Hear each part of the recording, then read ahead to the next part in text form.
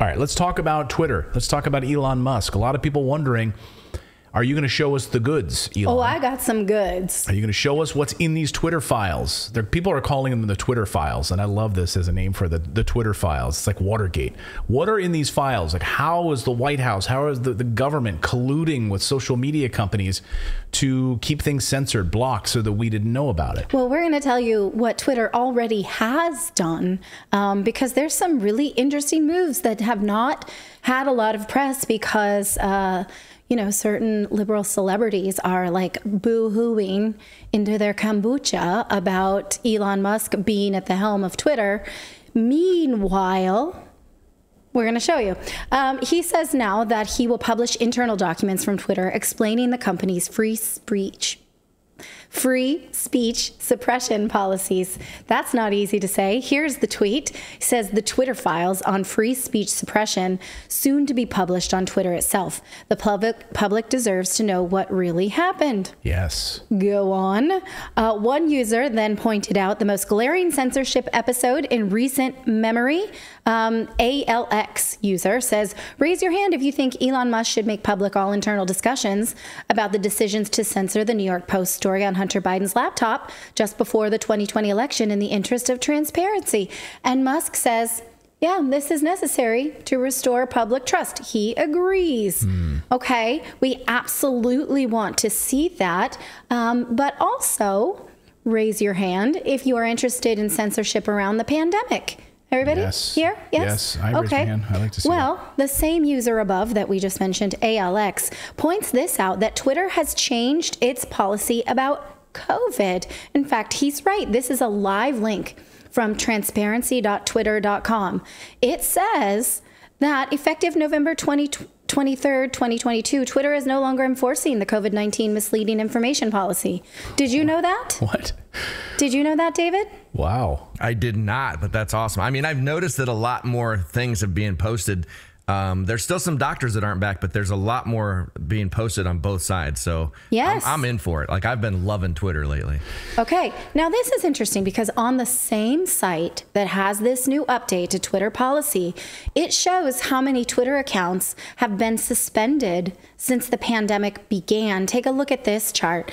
Now, it's interesting. It kind of starts slow in 2020 when we were in the heart of lockdowns and pandemic. 2021, it gets ramped up.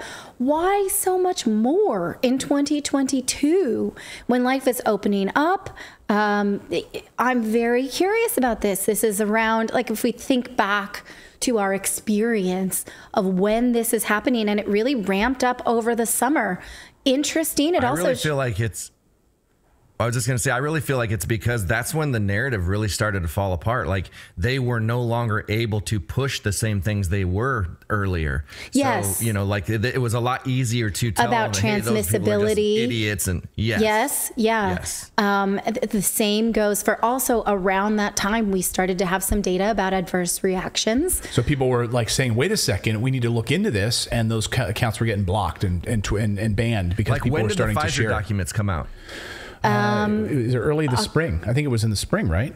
So it might have been right around April. I think it was early. I think it was around April or May. I think, if I'm not mistaken, right? The Pfizer documents. There's been multiple dumpings of Pfizer documents, so it depends on which one we're talking about. I was just kind of seeing if that correlated with that line. Well, perhaps, but let's look at content removed. This next chart shows us that really 2021 was when they were really taking things down. Where did this chart come from? Twitter itself? Wow. Yeah. Yeah. And so if you look at the content that was removed, it's quite a bit in 2021 and has been plummeting since. And now the policy is to not enforce the misleading information policy around COVID. So again, what was the actual reason for all of these content removals and all of these account suspensions? Twitter has been using the, reasoning of, oh, we're just doing what the CDC says or what the FDA authorized and that kind of thing. But now we know that while these suspensions were peaking, according to those charts, the FDA knew certain things and had already debunked certain things, and Twitter stuck to a certain narrative long after those things could not be proven. So why Big question. Is that what Musk is going to show us? Another example of what we might see, other juicy tidbits around certain Jeffrey Epstein. In fact, today, Epstein Island was trending, and so was... For the holidays? Epstein client list. And most people were shocked, I say, that this was even allowed to trend, because most people theorize that this has been suppressed. It is now worth noting, though, that a lot of the same people who are, because now that this is trending, you can see a list being shared. I chose not to share it because I'm not sure exactly how to verify this. These things have not even been released publicly. But I read the list, right? And it's interesting that a lot of the names on these lists are the same people who are freaking out about free speech on Twitter. Oh. Which is interesting. Interesting. So the people that are on the Epstein client list are the same people that are like, we got to get rid of this Elon Musk. We got to get rid of this guy. There is a lot of overlap. I'm just going to say this again. Like we don't know the list until we know the list. We only know we got one Pritzker recently. That's all we got, right? Okay, there's more, but we have to wait, which is interesting. Now, in fact, instead of going after COVID tweets or protecting Epstein users, it seems that Musk is doing the opposite. Take a look at this thread. I'm sorry it's small. I'm going to read it to you. This is from a person who specializes in information that is against child trafficking laws.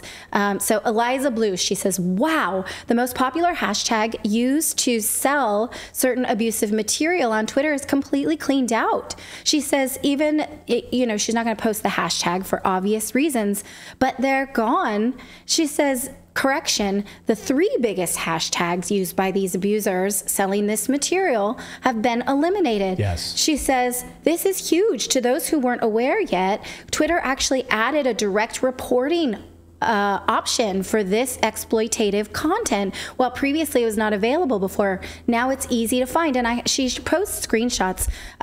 She highlights them themselves. I don't think people know that you can use a ruler for highlighting. Let's look at this next one, because you see when people highlight things on a screen, it's kind of like there's a ruler function, guys, just so you know.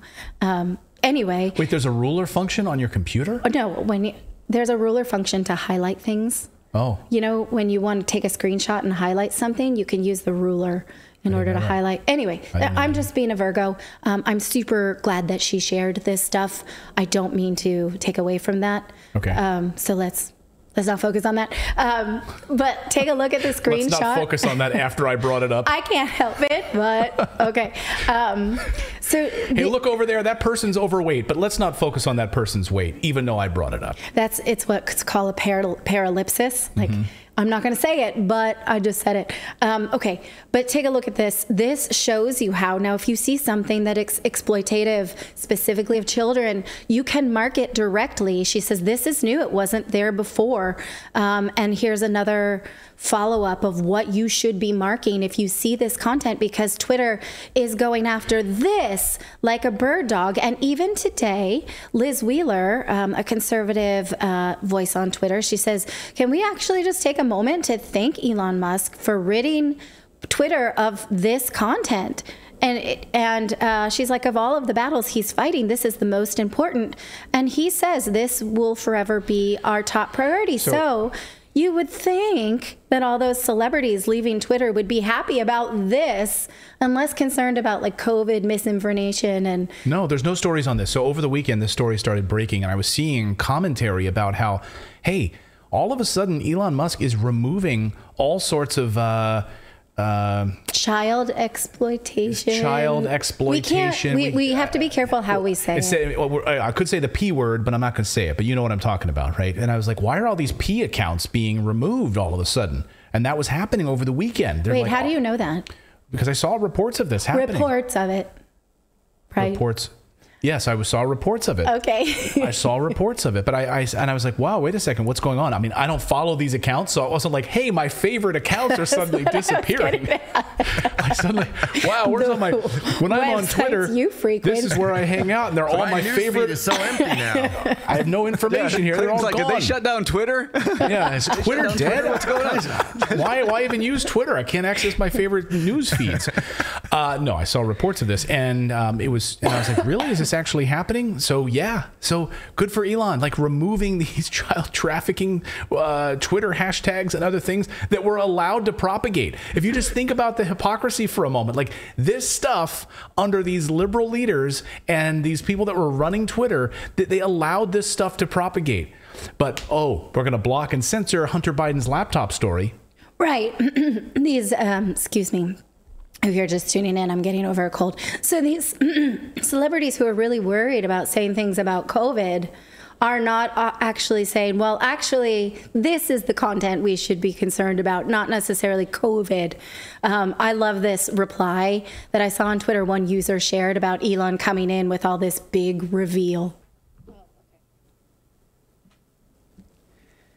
So that's the mood. This was just one reply. Twitter free speech. If you're listening, because I got an email from a viewer that said, hey, remember, a lot of us listen to your show while we're driving trucks, driving taxis. Sorry. I got a London taxi driver that wrote me and said, hey, when you guys do stuff where I can't read it, I don't want to get in a car accident. So it shows Elon pulling up a lawn chair like at a kid's like soccer game, and he plops the lawn chair down and it says, like, hey guys, I'm here to party. And it's got a box that says Twitter free speech suppression data, which is like a box full of stuff. Yes. But he's like, hey, I'm here to show this off. All right, so that's the vibe. I love that he's exposing the people too that are doing this, and he's like, I'm going to expose the advertisers. He's like going after Apple right now, which is a major player, and I like, seriously, I've been sitting back and just watching and just like, it's finally time.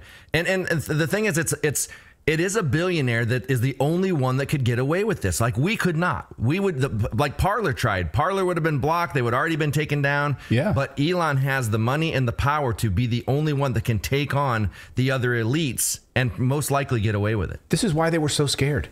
This is why they were so scared of him. Are scared. Were scared. They knew that he was going to do this. They're like, and they call him. They paint him like he's a loose gun. He's a loose cannon. By the way, he tweeted last night how he sleeps every night. He sleeps with 2 guns by his bedside and a picture of George Washington. That's how on his bedside table, 2 loaded guns that he sleeps with. And a lot of cans of soda with no coasters. That really bothered me too. You're more upset about the wood, like I think it was a cement, but still there were a lot of rings, drink rings. And do you have no? Well, you know what's funny? Wood? The hypocrisy is, like, if you go back and look at the people who are against him now, that were just praising Tesla and praising Elon, and oh my gosh, he's doing such good things for humanity, like Alyssa Milano and all this, and now they're just like vehemently against him because he's making changes that you would think they would actually be supportive of. Yeah, right. I'm all for this child exploitation thing, just so you know. I think that's the thing to use my voice to say. I don't have a voice, but you know what I mean. My platform, rather than get freaked out about whether or not someone wants to like talk about vitamin D as a curative. One of the big angles also, a lot of things. Sorry, go ahead. I was just gonna say really quick, a lot of people also don't realize that he's making us now the customer and not the product, like all these other social medias that's absolutely free, where we're the product to corporations that are running ads. He's now making us a customer and going to give us features and doesn't really care as much about the ad revenue as us being the product. Yeah, and one big part of the story that I'm excited about is the fact that he talks about that the amount of pro psyops or psychological warfare operations that are being conducted by, like, you know, the media and governments on Twitter is ridiculous. So he tweeted this. He said the amount of pro psyops on Twitter is ridiculous. He said at least with the new verified, they pay $8 for the privilege of psyops. It's crazy. And so, yeah, I mean, think about that. Like, they're running psychological operations, like pushing out bot armies, pushing out verified. They're doing all sorts of crazy stuff. And they're aware of it now. They're aware of it. They know that they're paying for it. So they're paying for like verified accounts in order to run these psychological warfare operations on people. Is it crazy? Your tax dollars will. A lot of them are run by governments. Well, all right. So there you go. So U.S. tax dollars going to use, that's what we should be investigating. I would love to know in these Twitter files, like, what government organizations are actually running psychological warfare operations on people? Like, which ones? Well, we know. We covered an investigation here recently about the U.S. Department of Defense running them on Iran. Afghanistan, Yeah. Yemen. We know that already. And against the American people. Using Twitter and Facebook. Yeah. So the White House was asked about this yesterday, and I think that this is really telling. So watch how this reporter phrases the question to Jean-Pierre about Twitter and the concerns over Elon Musk. Like, you can tell this reporter is equally as concerned, a mouthpiece of this intelligence state. Watch. This is a critical moment, really, in terms of ensuring that Twitter does not become a vector for misinformation. I mean, are you concerned about Elon Musk says there's more and more subscribers coming online. Are you concerned about that? And what tools do you have? Who is it at the White House that is really keeping track of this? So look, this is something that we're certainly keeping an eye on. And we have always been very clear, and that when it comes to social media platforms, it is their responsibility to make sure that when it comes to misinformation, when it comes to the hate that we're seeing, that they take action, that they continue to take action. Again, we're all keeping a close eye on this. We're all monitoring what's currently occurring, and we see it with our own eyes of what you all are reporting, and just for ourselves, what's happening on Twitter. But again, social media companies have a responsibility to prevent their platforms from being used by any user to incite violence, especially violence directed at individual communities, as we have been seeing, and the president has been very clear on calling that out. He'll continue to do that, and we're going to continue to monitor the situation. Go ahead, Phil. And continue to monitor the situation. We are all watching. She is like, she said, she's like the Gordon Ramsay of word salad. Like, I don't think I've ever heard her just give a straight, this is the answer, boom, done. It's like, I never. She always says we are clear. We've been. She's like we've been very clear. We've been very. She loves that phrase. Right. We've been very clear. Yeah. We've been very clear. But I'm never clear. So we're all watching this internally. So all of us at the White House right now, instead of concerns about inflation or diesel prices or food prices or the collapsing housing market or any of those things, what we're really concerned about and we're watching very closely is misinformation being shared on Twitter. But it was okay when we were perpetrators of misinformation on Twitter. We were fine with that. But now that people actually have a voice, we're very concerned about this. We're watching it very closely. Let me be clear.